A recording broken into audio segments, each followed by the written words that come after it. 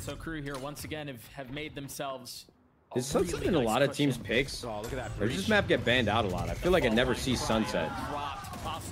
It's usually third map. I don't think I've been watching enough, but it's, I'm like, wait, holy fuck, we're on Sunset right now. I think it's whack. No, I hate this map too. Sunset? Yeah, this map is boring to watch. Retake and post plant. What are there other maps that you guys can think of? Because I know I'm gonna sound stupid. Are there any other maps that have a bomb site where, listen, if they decide to go there, you just got to give it up and play retake? Gives you all the site for free. Gets you a 5v4, then Icebox B. sometimes it's just all she wrote when you're on the retake. Yeah.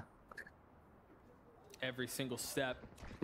Cruise. Yeah, definitely Icebox actually. Almost perfectly. Yeah, Lotus B as well. I mean, the maps in this game, They have like a good mix are of pace right now, actual like, shit. In a lot of these anti-eco rounds, they kind of just have no idea what's going on. Contact up. It's literally the biggest problem with this game is the maps, because they actually balance the agents really well. 2 for 20 more years, huh?